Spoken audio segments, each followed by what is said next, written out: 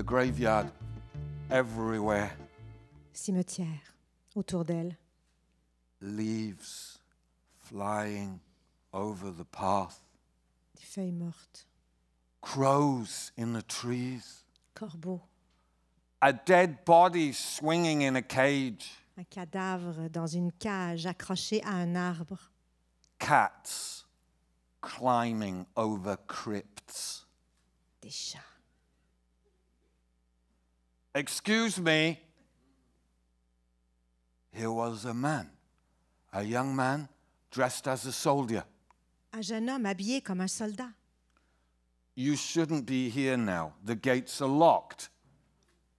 C'est fermé. Pourquoi tu es là? We are closed for the night. Fermé pour la nuit. Yes, but this is where I live. This is my home. Ici, c'est chez moi. I am grieving for my husband. Je pleure pour mon mari. Anyway, if the gates are locked, why are you still here? Et pourquoi toi, t'es là?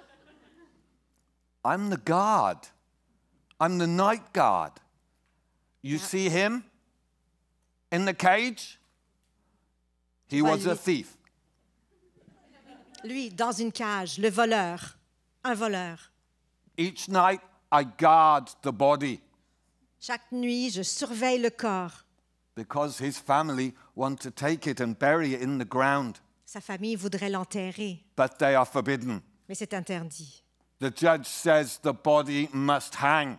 Le juge a dit le corps doit pendre. So no one else will think to steal. Pour faire l'exemple pour les autres. I hope you don't mind my saying. J'espère que ça ne te dérange pas si je te dis. You don't look well. Can I get you anything? Est-ce que je peux t'apporter quelque chose? No, because I am fasting to death. Non, je jeûne jusqu'à la mort. But in truth, dying was very boring. C'était ennuyant de mourir. What she had imagined Ce qu'elle avait imaginé, was that she would,